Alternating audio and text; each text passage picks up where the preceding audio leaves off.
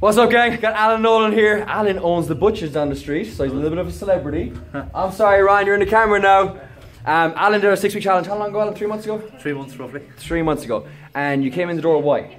Energy through the floor. Needed to lose a bit of weight. Okay. Get motivated. Okay. Just basically improve life. Okay, and what happened? So, you did a 6-week challenge, what happened? 6 weeks later, 22 pounds down. Force some energy. Wow. I think I'm not 22, 24, one or the other. One or the other, doesn't matter, does it? 24? So we're down 22 pounds in the 6-week challenge. That was 3 months ago, right? In the last 3 months, so a lot of people lose that weight and they gain a lot back.